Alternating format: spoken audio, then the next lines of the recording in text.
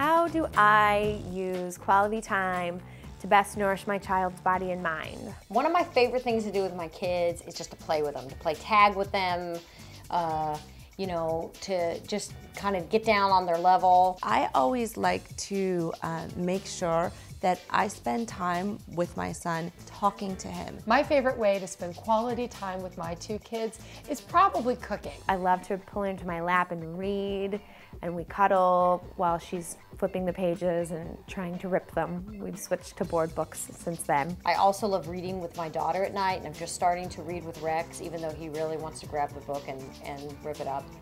But hey, shows he has an interest. I find that when you're in the kitchen, it's the most incredible family time that you're gonna ever have. I tell him stories that kind of are parallels to things that are going on in his life. So for instance, the other day, he was getting a little wild with his food at the table, and me just telling him to not throw the waffle across the table really wasn't registering. So then I said, let me tell you the story about the time William threw a banana across the table. We have a ton of those lullaby CDs and things like that, but we like to play her the real thing. We'll play Beatles and we'll play Rolling Stones, and I'll even throw in a little bit of Kesha and Lady Gaga and anything that has a good beat. When it comes to his imagination, and when I'm baking especially, he loves to do anything from rolling to cutting out with cookie cutters. I always call him the idea maker, because as a 4-year-old, he gets really into, let's roll it into this shape, or let's cut it into this shape.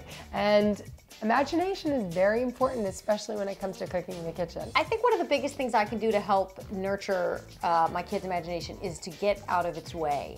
So if Vivian has a fantasy friend or tells me, yes, I've been to Istanbul or whatever, I go, great, ooh, how was the trip?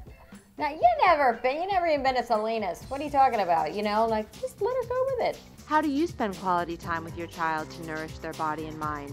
Share your thoughts here.